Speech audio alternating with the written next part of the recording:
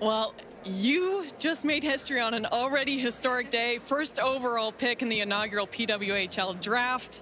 What's going through your head? You're a rep in Minnesota. I'm sweating right now. Yeah, no, I mean, Minnesota's my home. Everyone that I love is there, and it's the state of hockey. So I'm just really honored I'm going to be able to play and continue to show the little girls that anything's possible if you keep working hard. How great is it that you're partnered up with Natalie Darwitz? Of course, I know she was your coach in Minnesota. Yeah, no, she's an amazing coach, and she's going to be an amazing GM. She picks some great coaches, so I'm really excited to get started. I'm, like, itching to play already, so.